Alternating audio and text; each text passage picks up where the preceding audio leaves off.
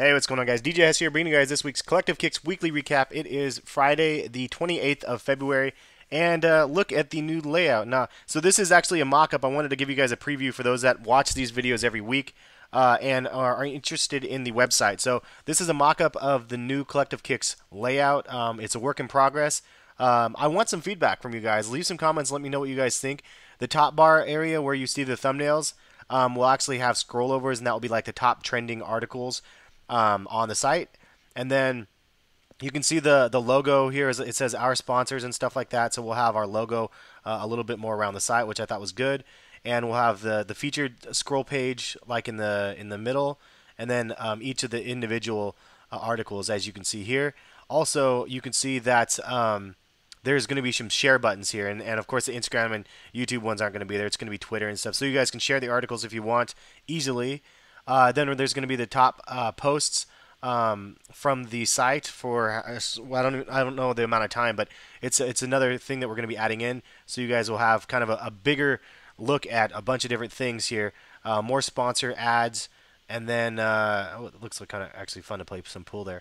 And then all the articles, and then there'll be a thing at the bottom that says follow us, and you can follow us on Facebook, which I am working on getting the Facebook access, and Twitter and everything else. Also, there's going to be an email newsletter that you guys can sign up for. So lots of fun things at the bottom. There's the Instagram down here. I might put a YouTube section in.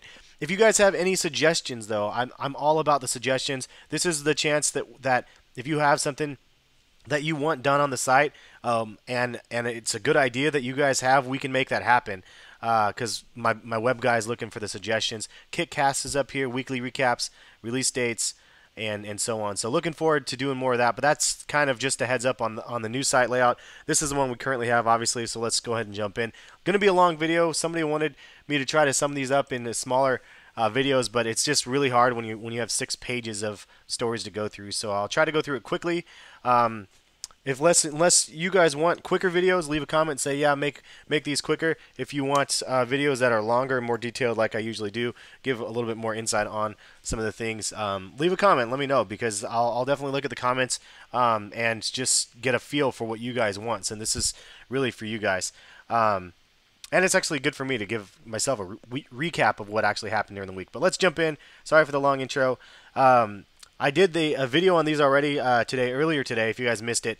The Nike Tiempo 94 pack. I did a review of the Bred and the Royals. Really, really crazy quality sneakers. Really, really surprising. And for a really good price, like $130 or $135. But check out that video if you guys missed it. LeBron 11 South Beach, get a release date. Supposedly this is going to be June 21st. It's going to be interesting to see. This will be the first like super hyped up colorway of the LeBron 11, regardless if people like the colorway or not. If it's going to be released, I guarantee it will be probably one of the only ones that actually sell out really, really fast. But interesting that they're releasing it so far in June, because we're going to have the elites already coming through, I believe, in April or May or something like that anyway. So we'll have more information on that as the story kind of develops. Kobe 9 Elite Lakers colorway. If you guys missed that, there's another look at those. Pretty crazy looking sneakers. You can see that is definitely a Laker inspired sneaker. And PJ Tucker was one that actually ended up wearing them on court. 3Lab 5, the Air Jordan 3 5 Lab 3s get a release date with the silver tongue inspired reflective 3M material and the clear soles on those. Those things are pretty crazy looking. I've been teasing about this a while, but expect to see a second colorway like we did with the 3Lab 5s. I mean, take a guess as to what the other one will look like. I mean, it's going to be reflective 3M as well. But anyway, no, I don't want to say too much about that. Air Jordan 6 Black Infrared, rumored for Black Friday 2014. Interesting. Excited about that. It will be a nice replacement for the Oreo 5s that were for Black Friday last year. These ones are going to be crazy. I'm looking forward to it. I really want to know what the color is going to look like, though. This isn't the official image of the shoe. This is actually one from the previous retro in 2010 or whatever. But for the new one, I want to know if it's going to be more like the infrared, the white infrareds with a really, really pink color, or if it's going to be more reddish or whatever it's going to be. I just am curious to see how it's going to come out. I think it's going to look great, though, and definitely looking forward to that shoe. It's one that I've never had in my collection, and it will help me fulfill some of that OG nostalgic feeling that I need, right? Anyway, Air Jordan 11 Low Concord get possible release date of May 3rd, 2014. So look for those in May. pretty crazy. May's going to be coming up faster than we think, man. That's only a couple months away.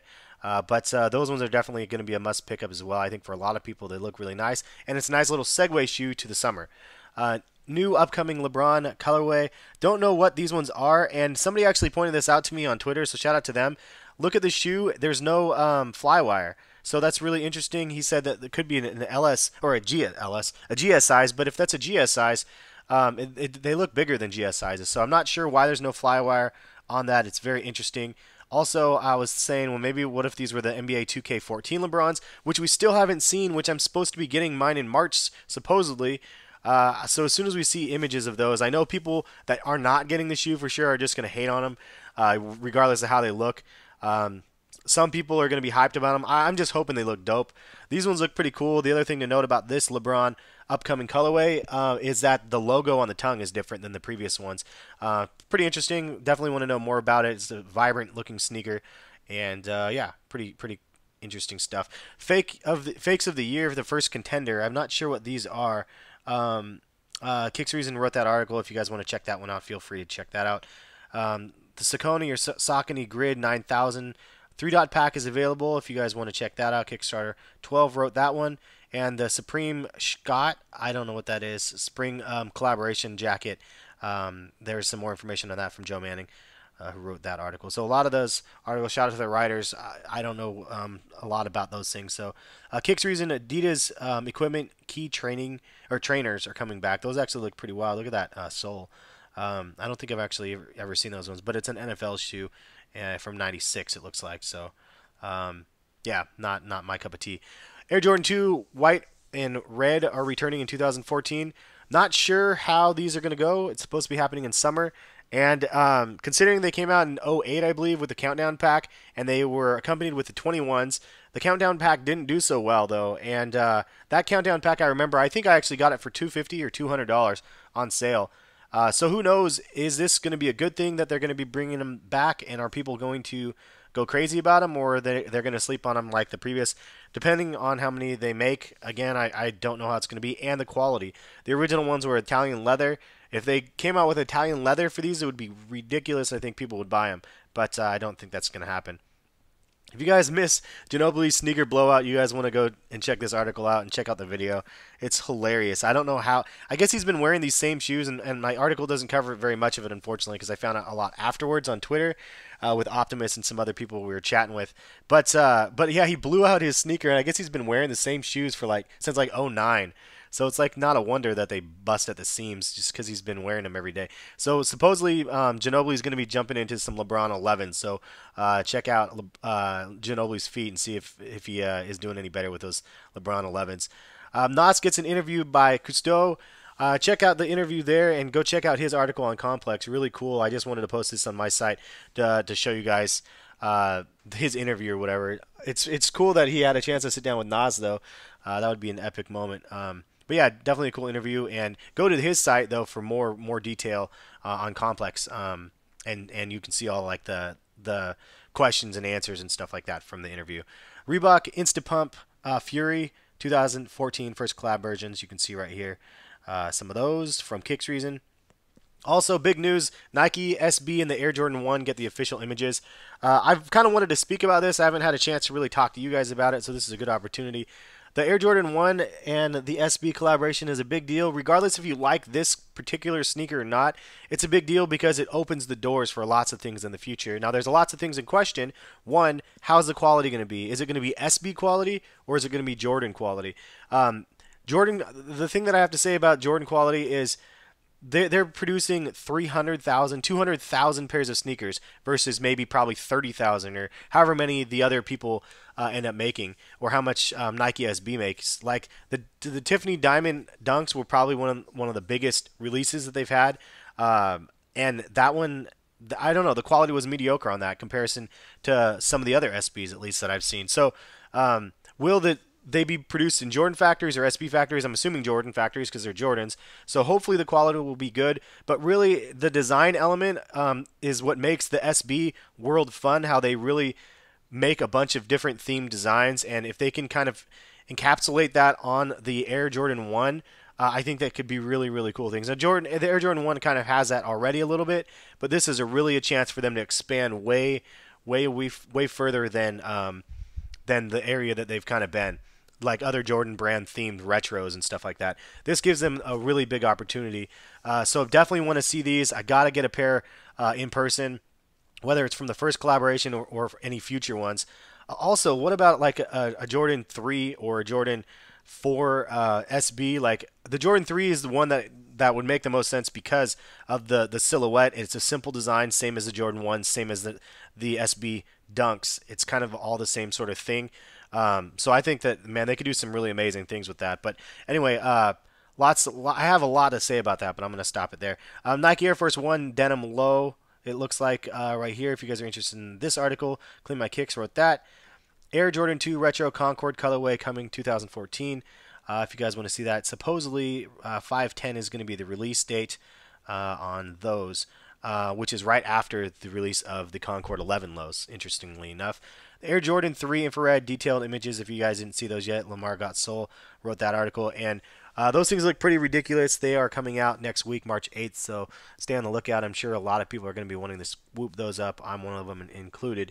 The Air Jordan Future officially was announced with some official images, 2 colorways, kind of a black and red colorway, and the black ones with the glow soles that you see here. March 15th is the first date. We're going to see those. I'm still on the fence whether or not I'm going to actually pick them up, but I think that they look good casually. I think it's kind of a cool invention.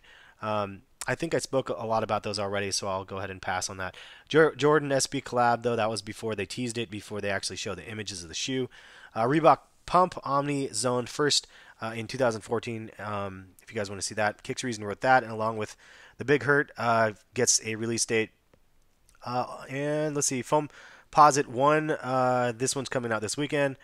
And there's a possible release of the Penny Shooting Star PE.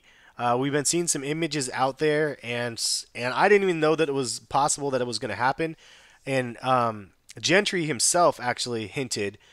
He's a Nike employee, like a bigwig over here at Nike, and he, I say over here because it's in Beaverton, but he hinted that these might actually be getting released, and you can see that from the article. You can see his tweets and stuff like that. If those actually released, it would be ridiculous because those were a one-of-one PEs from Penny from years ago. And I would definitely be wanting to cop those. We have a lot of pretty dope looking Foamposites coming out, regardless if you like them or not. The Supreme Pack is going to be an interesting one. The Yeezy inspired colorway and the Shooting Stars, and I mean it's going to be an interesting year for foams. I'm looking forward to seeing where they take things. Reebok Insta Pump Fury Factory Tour. If you guys didn't see this one, definitely check out this article from Kicks Reason. Lots of really detailed photos of the manufacturing of the shoe, which is pretty cool. To see how it's made. Also another one, a video actually from Kicks Reason from his YouTube channel. If you guys want to go check that out and show him some love, he does a review on some Reeboks there. Undefeated Lunar Force 1s. Those actually dropped today. And if you're watching this video, go to Undefeated's website if you're interested in the shoes. They still had a full size run from when I checked about 2 hours ago my time. So this will be maybe 5 hours or 4 hours before you guys see it.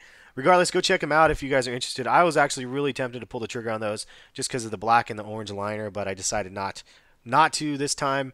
I actually held myself back and didn't get a pair of sneakers, right, like that I have access to. I mean, if they're available, sometimes it's like tempting to just not just want to go out and buy them. But anyway, Nike KD6 EXT Floral detailed images.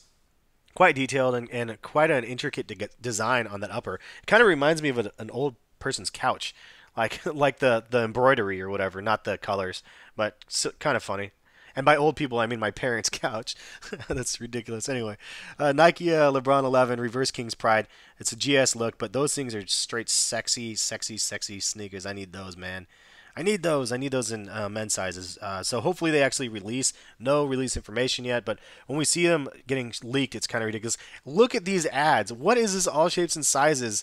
And why do I get Lily like on here? It's so ridiculous. I was talking to my web guy, just asking him like, why are we getting these dumb ads on here? Leave a comment, let me know. Do you guys get these dumb ads too? Because this is solely controlled by Google and the way that they run their ads. But it's just ridiculous. This has turned out to be kind of a ridiculous episode. Anyway, Air Jordan 11 Aqua Lows, more images of those. Those supposedly coming out pretty soon as well. Look pretty crazy actually. Nice sneaker for the ladies. I'm sure some fellas wouldn't mind picking those up as well. And why not? I mean, it's an aqua and white. It's not like it's a straight up feminine color. LeBron 11 Stealth first look. Those look pretty crazy as well. Just all black, hints of like kind of graphite looking black accents. Looks pretty cool. Air Jordan 1 KO or the AJKO High Chicago release date is happening supposedly on 3/15. I believe that's actually true. I wrote this article, so I should know. No, it is actually released on the Nike calendar. So I'm looking forward to that one. It's been quiet, though. Nobody's really been talking about those ones yet. Everything's been on the Jordan Future. While you guys are focused on the future, I'm definitely going to be trying to swoop up those AJKOs because I didn't get the pairs when they retroed last time. We get a look at some KD 6 Elites on foot. Curious about the color themes. It doesn't seem like there's a uniform theme with the Elite series this year like they've had the last 2 years. Maybe because the success of the series in the last 2 years has made it so it just made them go off on their own and do their own individual thing. Still curious to see what happens with the actual launch of the Elite series and when it's going to happen. It should be happening in the next couple months, I'm imagining. This is music to my ears. Damian Lillard supposedly is going to or is opting out of his contract with Adidas, meaning he is available as a sneaker kind of free agent.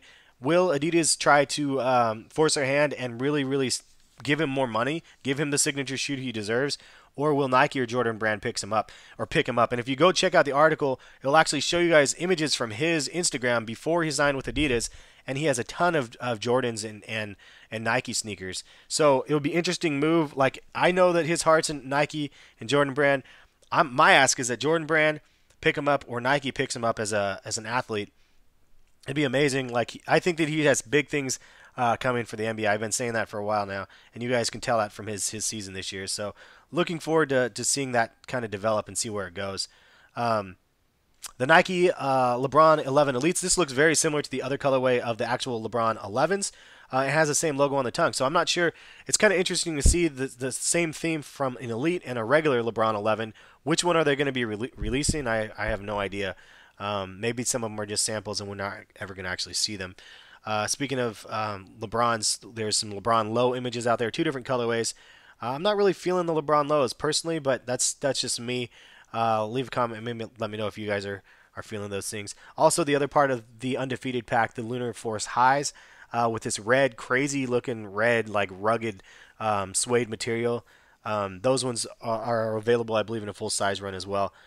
We get a look at the Air Jordan 5 or 3 Lab 5s, 5 Lab 3s on feet. I'm sure everybody's going to call them the 3 Lab 5s as well. On feet, and they look pretty nice in my opinion as well.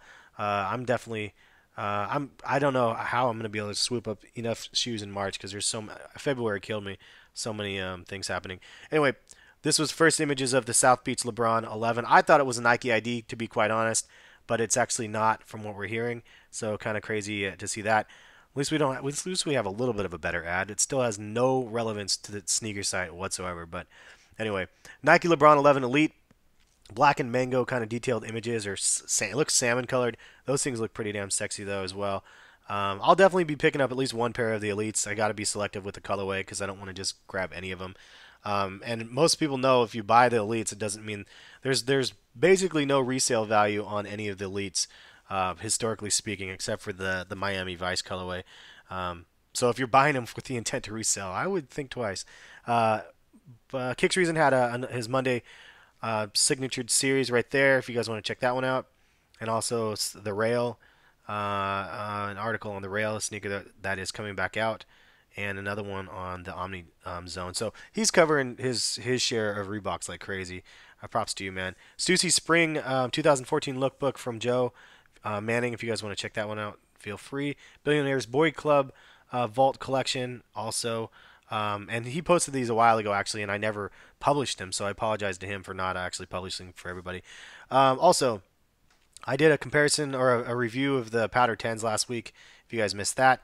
And this was the actual release information on the launch February 23rd for the Tiempo 94 pack, which I got two of the 3 of them. And Supreme releases 2014 lookbook again. Another lookbook here from A. Valdez. and Reebok Insta Pump Fury. Insta Pump Fury. I gotta say that 3 times, 5 times fast. And I believe there's one more little article. Yeah, the Ronnie Fag A6 Gel Light 5 possible new collaboration. Those look pretty crazy. But that's it for this week's sneaker news.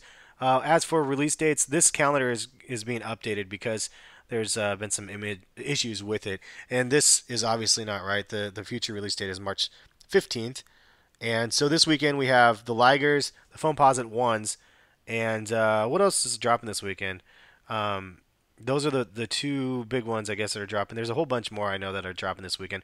Leave a comment, let me know. Are you guys picking up anything this weekend? I haven't been keeping the release calendar up to date as often as I would like because we've been having issues with the site. So when we get the new layout like this, it will be like a much improved release calendar, and I will make sure it is update like with everything. So anyway, leave some comments on the thoughts on the new layout. Do you guys like it? Do you guys hate it? Words of wisdom for improvements. Background is going to be changed, and some other things here and there that I've noticed I'm going to change. But all in all, I like it. Have a good one. Thanks for this long-winded video. Have a good weekend, and we'll catch you guys later. Peace.